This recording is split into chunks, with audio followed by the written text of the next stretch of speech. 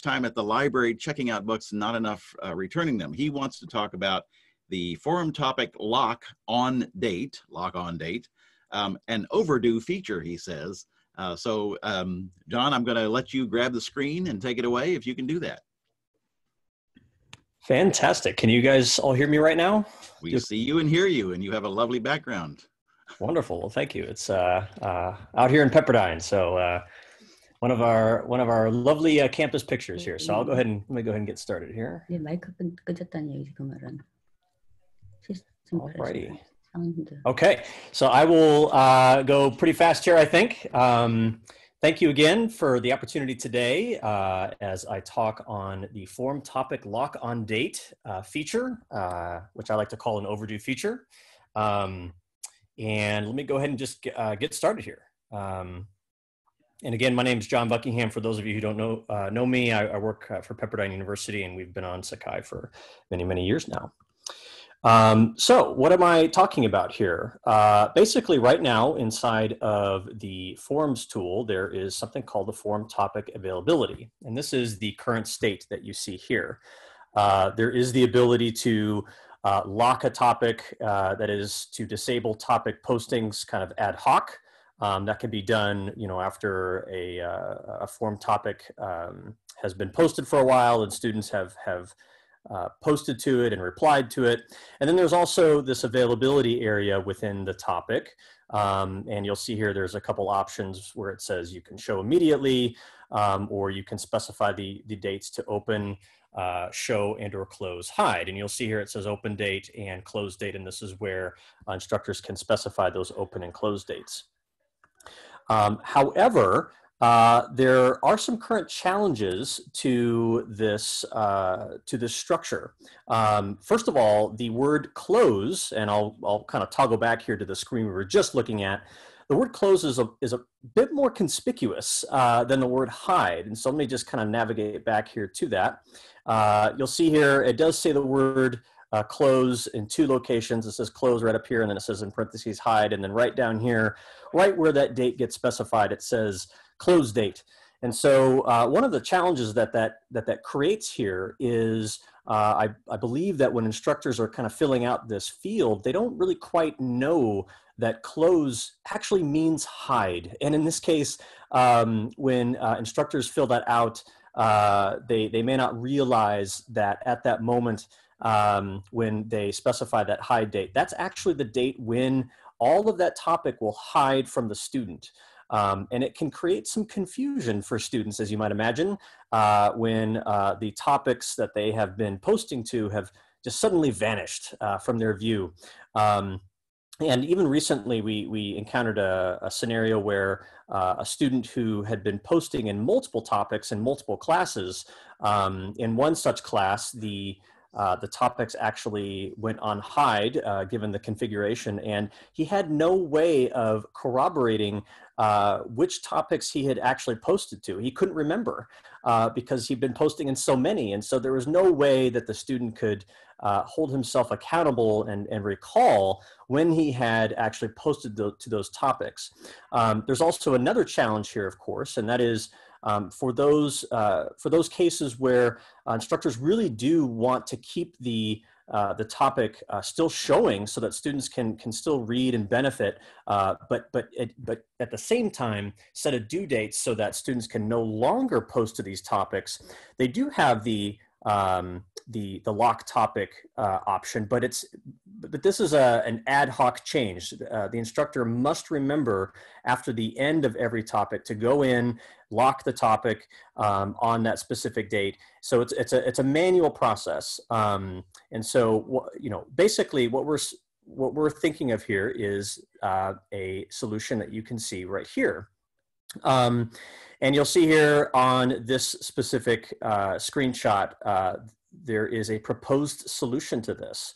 So you'll see right at the bottom of the availability area, we have, again, kind of a very, very similar setup. We have an open date, we've got the close date, and then you'll see up here in the text actually specifies what that close means. It means lock or hide.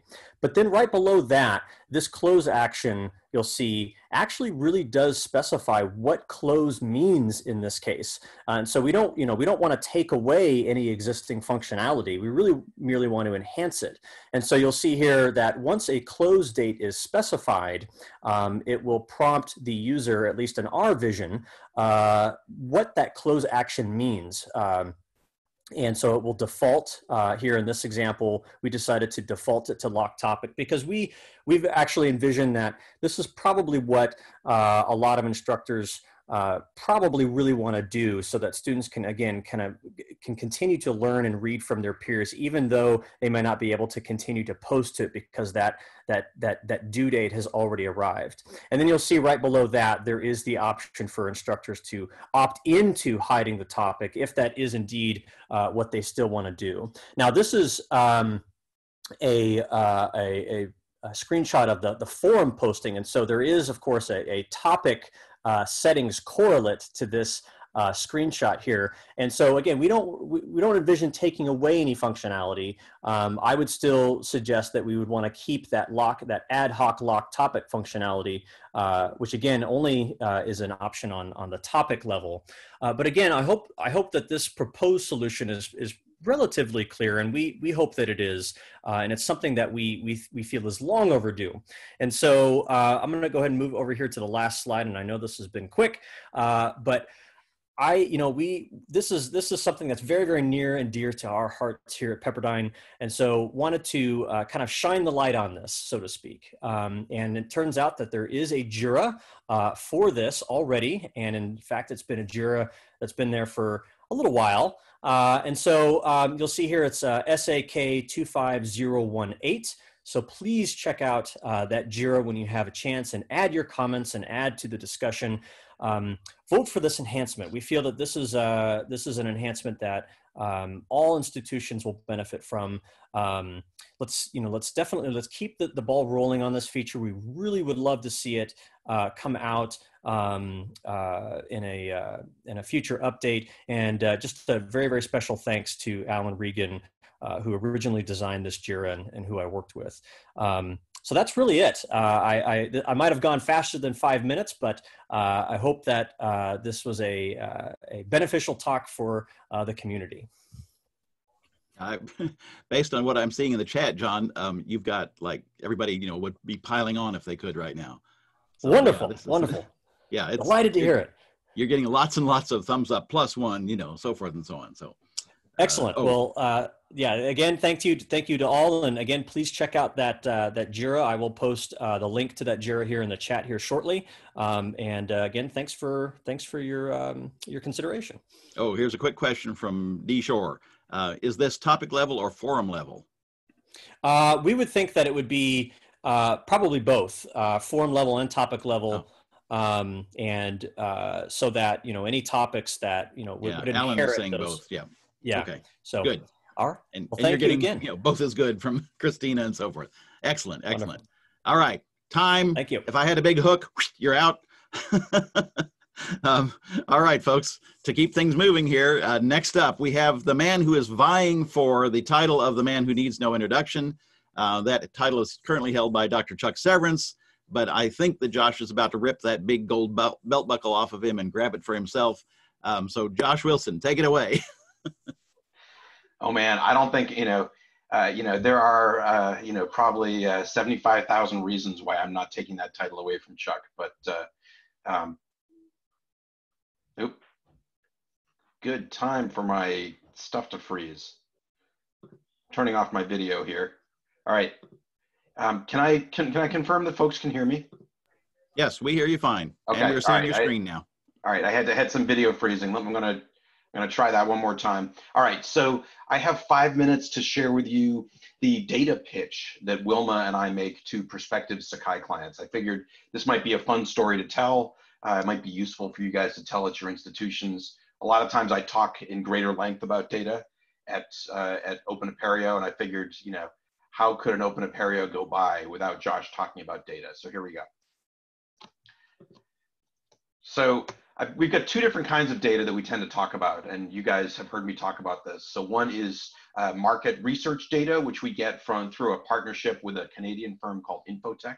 They run a site called softwarereviews.com, in which they gather data based upon submissions from expert reviewers of products. So lots of people who are expert in Sakai review Sakai, and people who are expert in Moodle review Moodle, and et cetera, for Canvas and Brightspace and others. So one of the things we have here is a true apples to apples comparison. So the question that this market data poses is, how do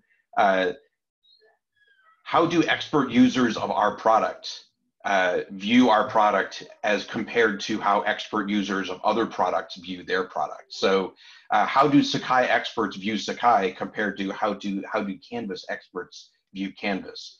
And one of the things that this data set shows is that Sakai is a market leader because our experts feel much more strongly and positively about Sakai than Canvas's experts do about Canvas, and Moodle's experts do about Moodle. Matter of fact, in 2020, we won a champion ribbon. We were the best for user experience. And in 2019, and we'll find out in 2020, because this next round of awards gets released in November, we won a market leadership position, a gold medalist ribbon for both the strength of the product itself and the strength of the vendors behind it.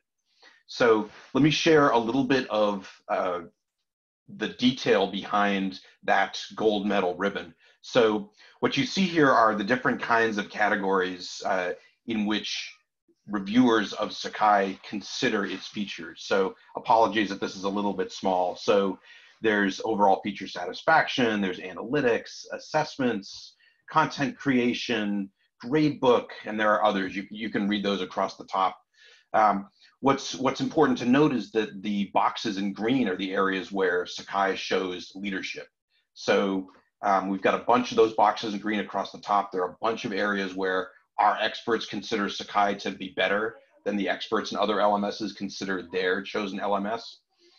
So this is a really nice story to be able to tell. And the truth is, even where we don't have really strong leadership, we're at the top of the pack, and right there with others. So if you look at this, Canvas doesn't have better features than Sakai according to this market analysis. Either we're leading or it's about the same between the two of them. And even in areas where, like analytics, where we don't have market leadership, there's not a huge difference between our 70 rating and Brightspace's 74 rating. So maybe a little bit, right? But possibly not, possibly not what would turn the dime. So a lot of times what I say to folks is that they really need to make their experience, their requirements central, because the grass is not greener. And that's what this data tends to show. Let me show a few other data points. Now we're turning to some survey data. Many of you have heard me talk about the MISO survey. So here are two small analyses using MISO survey data. And it's important to note this survey has been around since 2005. 180 some odd institutions have participated, including such slackers as Harvard and Yale.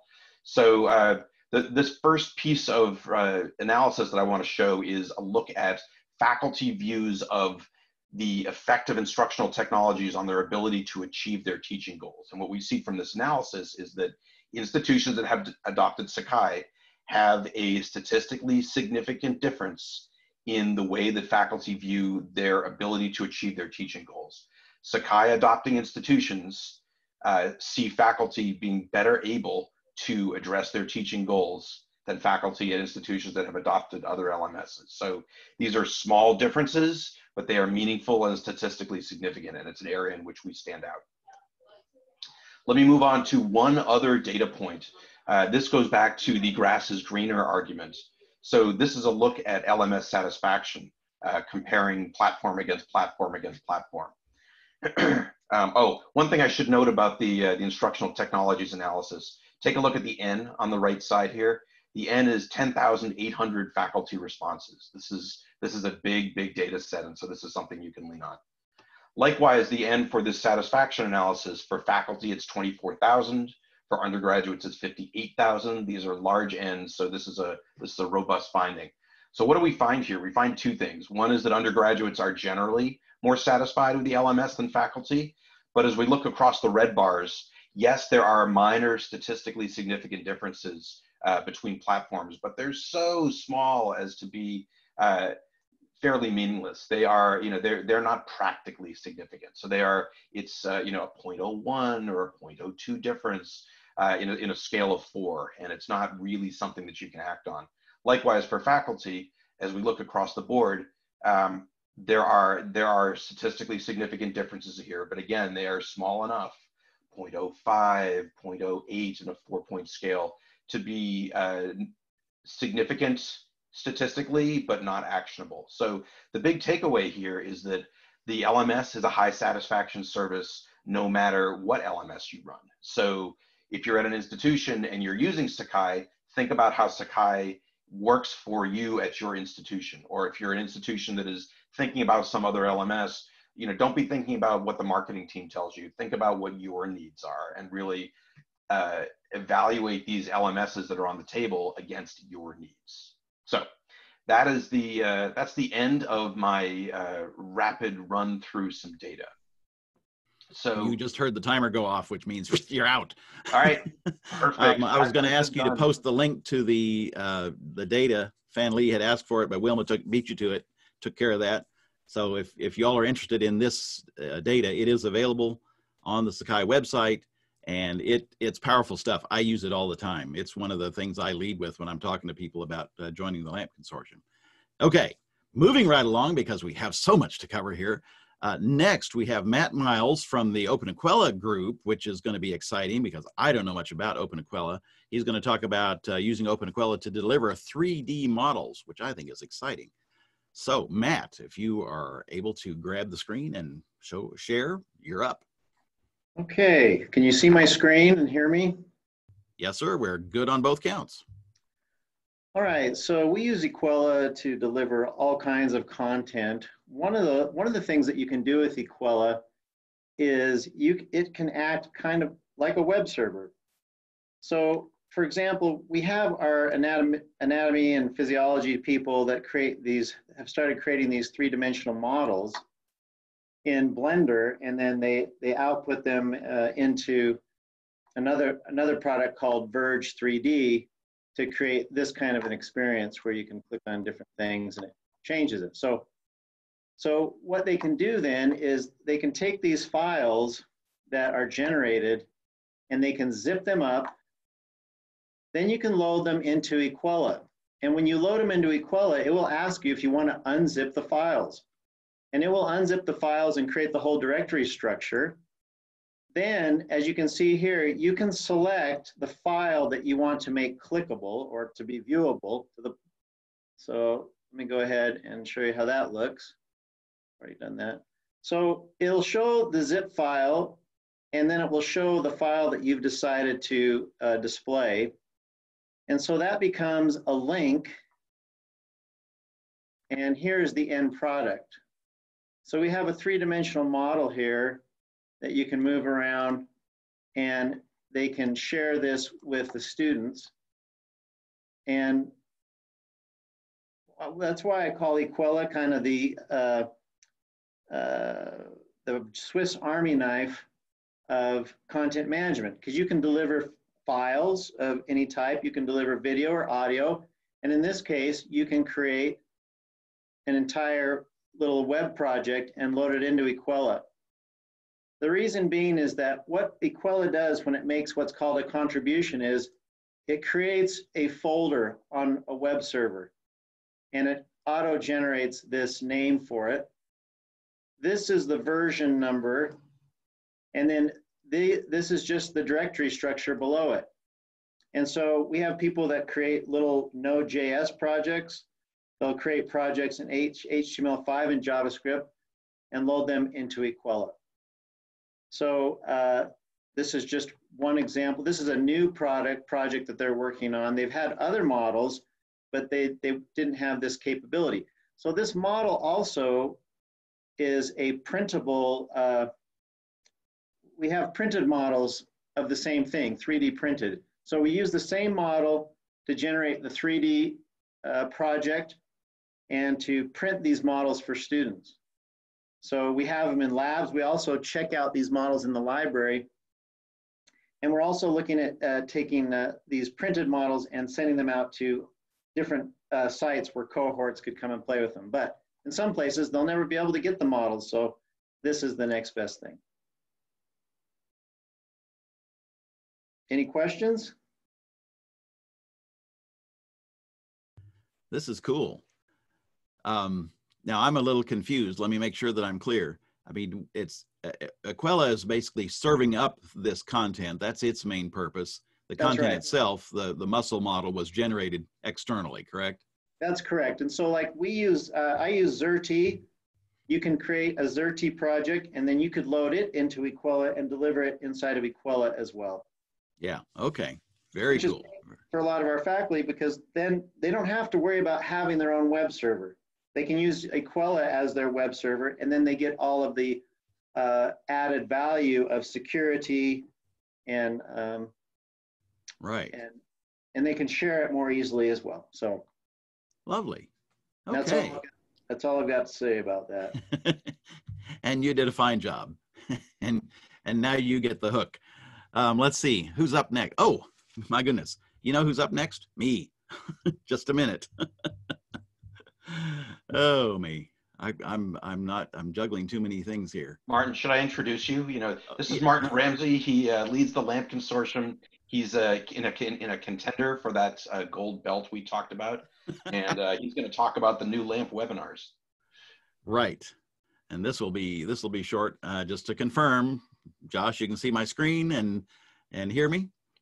You look and sound amazing. Oh, good. I'm so glad. My mom will be happy to know that.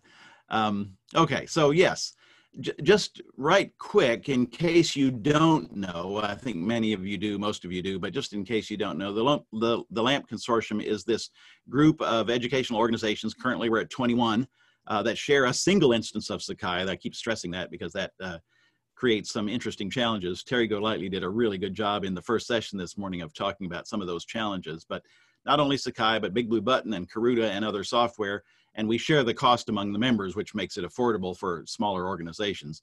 And what we're trying to do is lower the technical barrier so that schools that just don't have a lot of technical resources can use the software. And frankly, we like each other. We enjoy being together. So that's just a little bit of background. What I really want to focus on is the fact that every second Thursday of the month since, boy, when did we start doing this? I suddenly realized the pictures are covering since 2006. That's what I thought. We have been having a monthly conference call. And in 2013, when Big Blue Button added the capability for recording meetings, we've been recording them. And so you can see on the screen here, we've got a lot of old web conferences that we have recorded. But wait, there's more. We are actually going to change the format starting in July, so starting next month. Our past conferences were focused more on sort of the business of running the consortium, but the new format's going to focus each month on a single topic of interest to educators. So we're deliberately trying to appeal to instructors and instructional designers and even administrators. And today I'm basically announcing that we'd like to open these up to the larger Apereo community if you're interested. So that's really the point of my lightning talk here, is that these are now available. Some of the topics that we're planning on covering: competency-based education. I'll talk more about that one in just a second. How to build accessible courses. Terry Golightly is an expert on that. She'll talk about it. Terry Ann Smith at New Brunswick is going to talk about writing quality rubrics. We've already explored which topics we want to start covering. Facilitating the virtual classroom. You know, how do you go about doing that? That's probably a good topic for people right now. Storing and reusing course material. What's a good way to do that, and so much more. Basically, we're just continuing to look for topics that we think will be of interest to particularly schools that are smaller, like our schools are, but faculty broadly and other instructional design folks and so forth. The competency-based education topic, which is going to be our first one, is going to be presented by Eric Green, Jay Selfridge, and David Dowell, who are part of Clear Creek Baptist Bible College, which is a LAMP Consortium member. They have a new master's program that focuses on 10 competencies that the learner has to acquire. And the learner is in charge of pacing. So it could take them 6 months, it could take them 2 years. that before they have mastered these competencies and demonstrated these competencies. And so when you think about how Sakai is designed, they're really flipping it on its head. They're going to have one course site per student rather than multiple students enrolled in a single course. It's going to be quite interesting. I'm very interested to find out how they're doing it. They have just received their SACS accreditation. For those of you who are outside the US, this means that they have gotten approval from the government for this program. And so that's going to be something that's going on just coming up here in the next month. I guess it's July 9th at 2 p.m. Eastern time in the US. If you'd like to attend, I just encourage you to sign up. I'll put that in the chat in just a second. And you can sign up yourself. You can sign up other people at your institution. We'd love to have you. It's going to be just, we're opening it up and making it widely available. How'd I do on time? I'm done. Let me paste the link here just a second so that you'll have that. Okay, there's the link so that you can sign up. All right. Oh, and I've been missing all kinds of chat that's going on. Oh, and Terry beat me to it. Thank you very much. All right. I'm done with my lightning talk. And next up we have, oh dear. I don't want to mispronounce the first name. Is it Elne? Ben Niekerk? Oh, that's perfect. Okay. Elne van Niekerk, yes. Very good. All right. We're going to let you take it away then. Okay, so I'm not actually going to present. This is a video that was created by one of my colleagues, and we just wanted to share what we've been doing with lessons at our university. Good day. We are from the Centre for Teaching and Learning at the Northwest University in South Africa. This is a demonstration of how we are streamlining lessons development. The developers involved is Suzanne Loubser, educational technologist, and Zarista Verstar, multimedia developer. Our ideal is that lessons is used in a structured way to guide the learning experience, enhanced with interesting content and interactive activities. The problem we experience with the development of digital module content is that Effendi Lessons is a blank slate, and lecturers start from scratch. They don't always know where and how to start. The result is that there's no consistency in terms of navigational structures or lesson page layouts. Lecturers play designer by creating their own banners and icons. And often the sites are very text-heavy and not very interactive. In our pursuit for solutions to support lecturers better and ultimately improve the learning experience of students, we were inspired when we came across the CSS customization of Dayton University. So Arista started changing and optimizing the default CSS file that Dayton University made available. The code led to numerous other CSS changes in the past 6 months. Our solution was a project site with importable templates. The templates include responsive banners that improve learning on smaller screens. And mostly the templates that can be imported has navigational structures, both in Afrikaans and English. These structures have empty sub-pages up to study unit 10 that can be populated with content from the lesson page templates. Both in Afrikaans and English, the lesson page templates includes the elements that you will use within a lesson. So we use blended learning at NWU, so you'll see there is like a class preparation section, a during class section and after class section, and then also extra resources and reflection.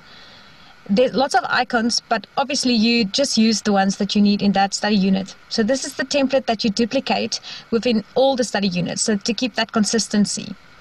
I'll show you some more elements. For instance, these are CSS styles for tables. I'm sure you know that in the text editor, tables are not responsive on smaller screens, so these tables are, and it just looks so much neater than the normal table in the text editor. And then Zarista created different alert boxes that makes text stand out in between sections. And there's panel boxes as well.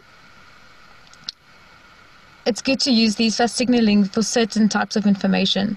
And then we also use the speech bubbles where we insert the pictures of our lecturers themselves to personalize the learning experience.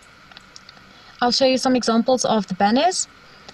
The elements at the back, the photos, get replaced with custom designed banner graphics for the site, and then the text that you see there is a table element, so the lecturer has control over the text to use to customize on each page. And then what you're seeing here is a way to change the color of tools like the question tool and the student pages tool and also the checklist tool. The process goes something like this. We get a request and then we import the assets to that lecturer's site. And then we have a consultation session. That's step 3 there. And then step 4 to 7 is basically customizing the template, deleting elements, duplicating the structure that was chosen for study unit 1 up to 10. So step 8 is actually where you duplicate it on each study unit, and then you rename the banners and the pages, and then you're ready to populate your content. And that's basically in the lecturer's hands then to make the lesson page interactive and applicable to the module content. I'll quickly show you before and after. This site was created by a lecturer with no help from CTL, and you'll see that she basically just used a template and added some color to make it look nice.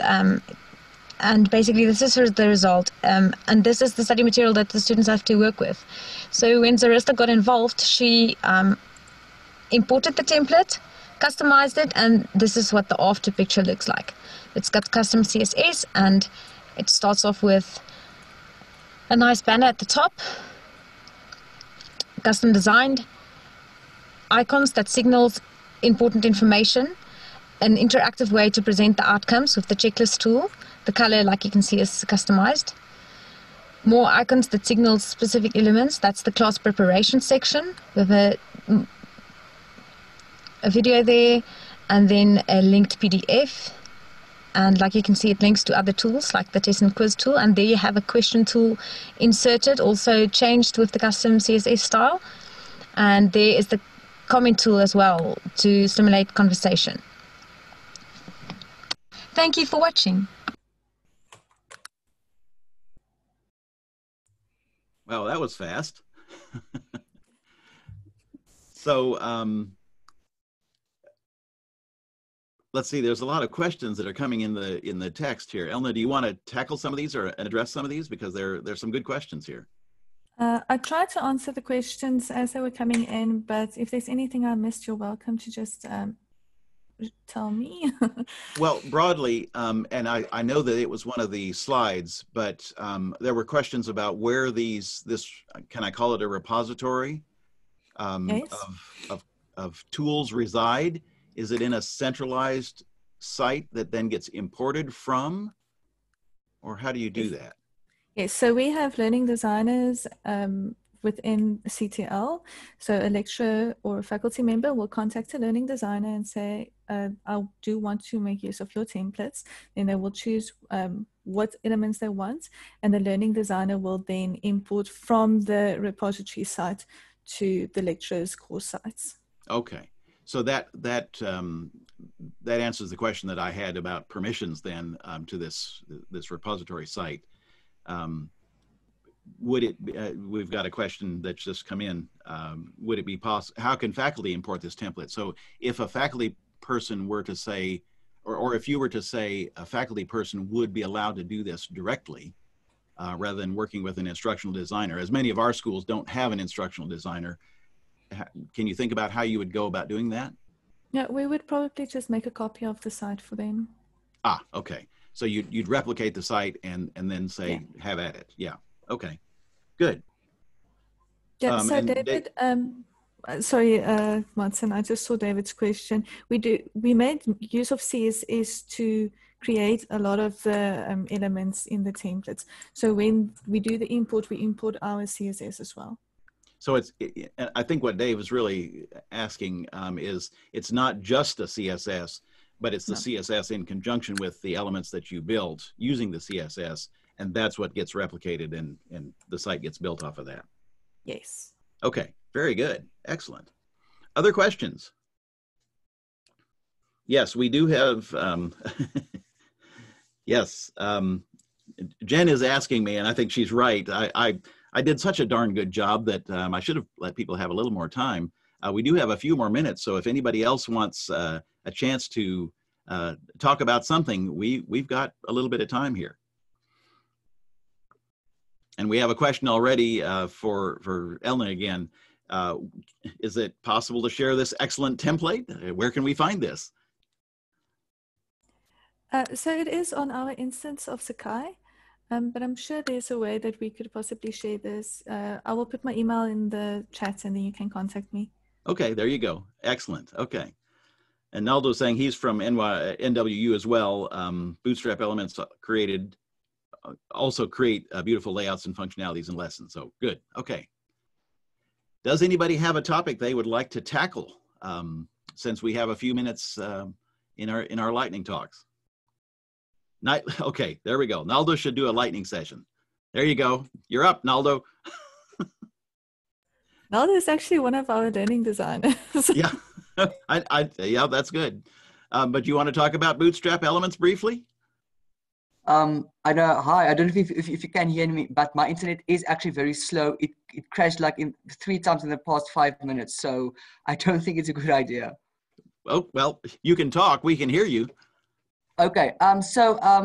What Sarissa did was CSS in the lessons. So what I did further was just to create or take HTML elements and Bootstrap elements to create other layouts in lessons to guide their learning experience in Sakai. So that's basically what I did. And you're leaving people wanting to know more. Okay.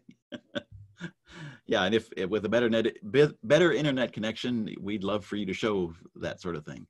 I can try to show you. I'm willing. Okay, let me just quickly log on to Sakai here, and then I can try to share my screen, and then you can see what I did in my developers site.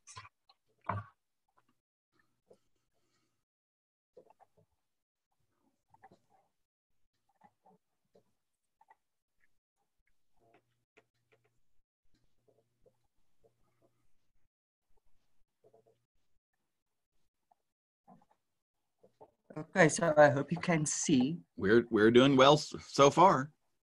Okay, so this is my developer site. So I created like the overview banner, but they can create their own banner by clicking on a DIY document. And then the unit is basically just various elements that I did. It's a very generic layout. So this is a Bootstrap element to just guide them through the themes on the left-hand side. So this is also a CSS banner that is inserted. This is based on Dayton's, how they start a lesson. So they say, hi, and then what you can do, just a bit of background information, all those things, study content. You can go to the discussion forum. This is very basic. So I created more things as I went along.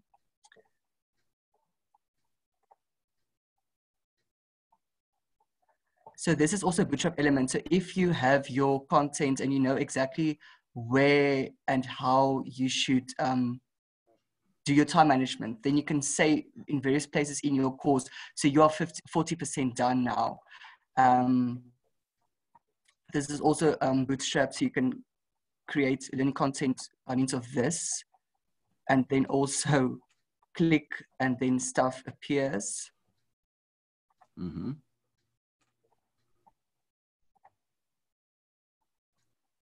Again, Bootstrap, also these boxes. We can quickly navigate through photos. I don't know how to let it submit because I don't know a lot about that web-based stuff.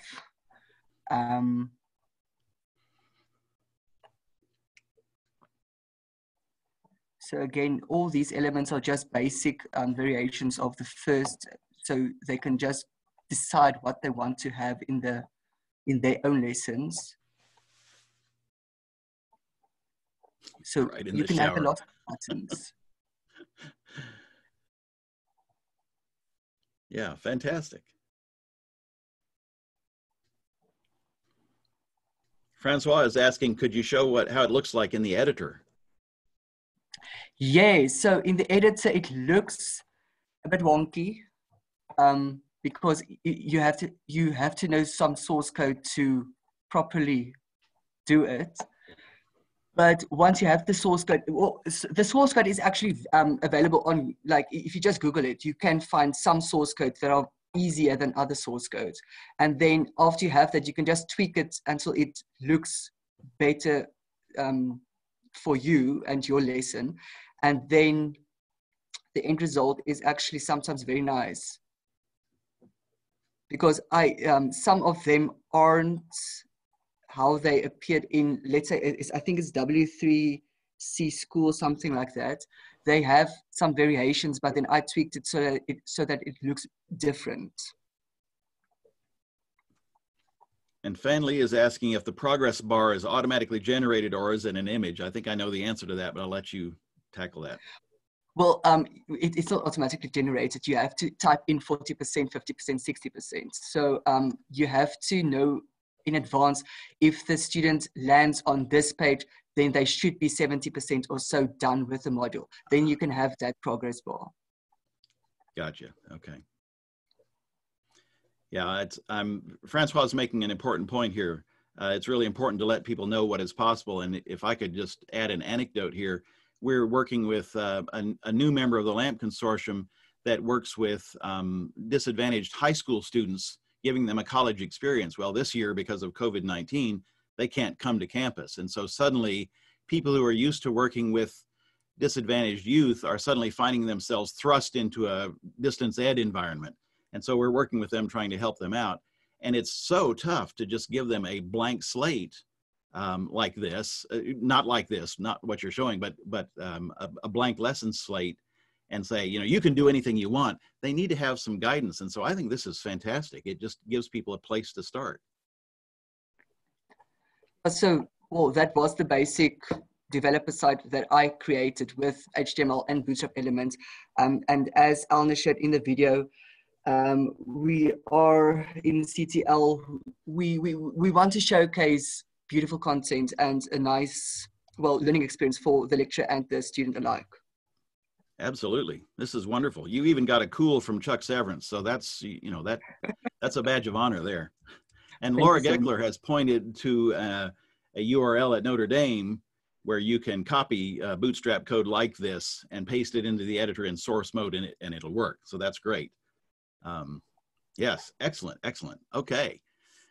Does someone else have a lightning talk? One more topic before we let you go. We've got just a few more minutes.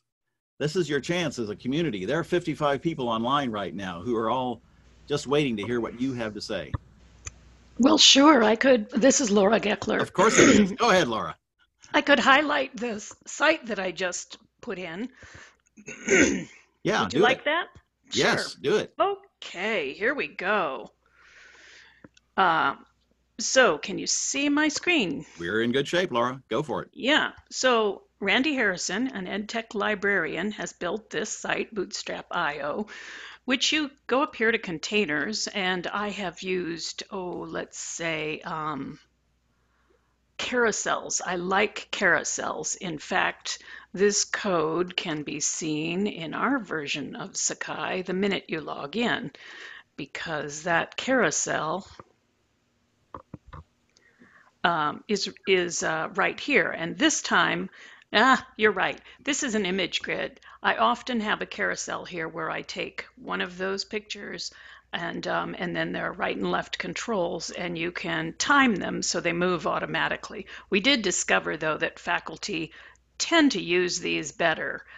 In the carousel, because they just go here to click on something else, they may not see something that's the second or third slide.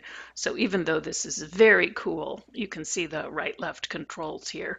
And there's the code. You don't really even have to know code. You just copy this whole thing and paste it into any text editor inside of Sakai. It's a wonderful, amazing thing. So let's see, here's lessons, and I use, this isn't actually from there. It's just a definition for week 1 that I put in the lessons code.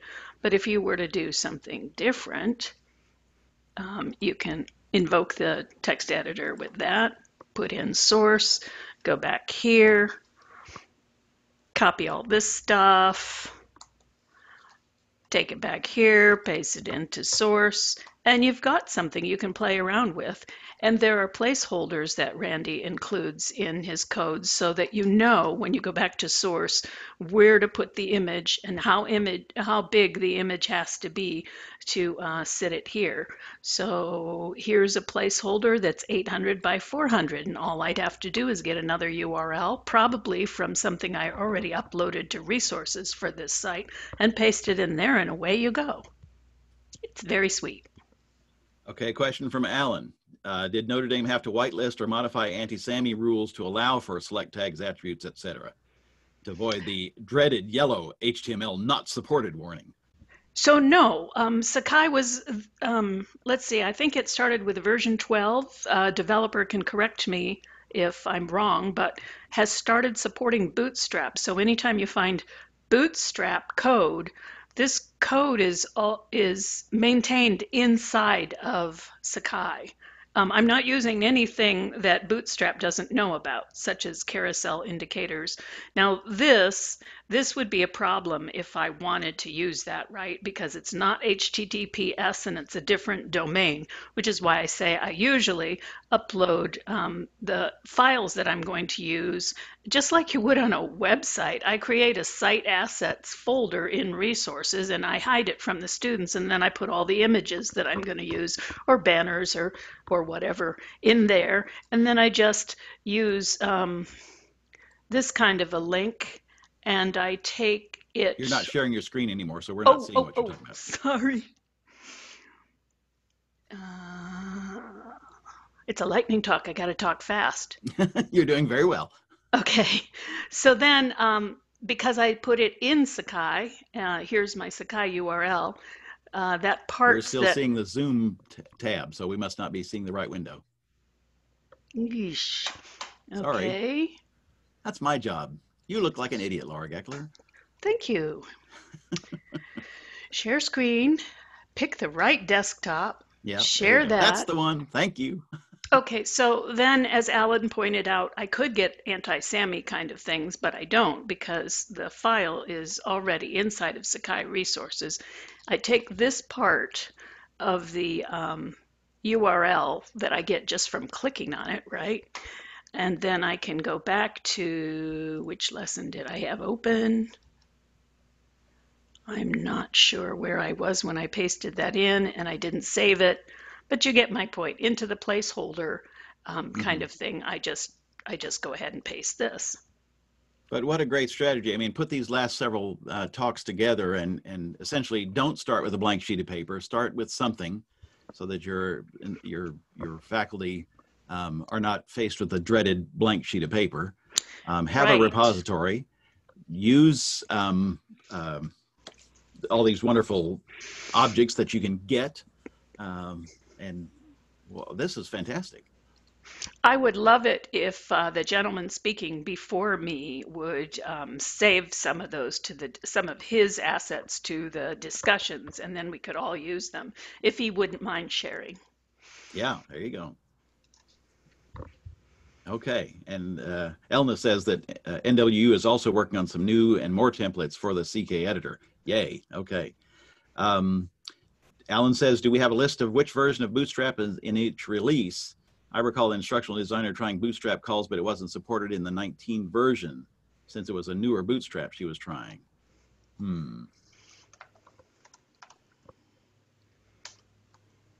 So this is Chuck. I think we're going to be Bootstrap 3 for a while. Bootstrap 4 is quite a departure. And so they're using Bootstrap 4. I've not heard anything. Others can correct me if I'm wrong, but I've not heard anything about going to Bootstrap 4. Bootstrap 4 is so different than Bootstrap. It'd be hard for us to go to Bootstrap 4, I think. Okay. Fair enough, Chuck. All right, looking at the clock, we're having a good time here, and it's I'm sorry to cut people off, but we are at the end of our lightning talks. You have been struck by lightning in many ways, and I hope that you'll go and do good work and continue to stay in touch with each other, because that's how this community works. We work together all over the world and share, and good things happen as a result. So thanks very much, everybody. Let's see, our next session starts at the half hour. So we've got a 10-minute break, and then we go to more breakout sessions. So thanks all.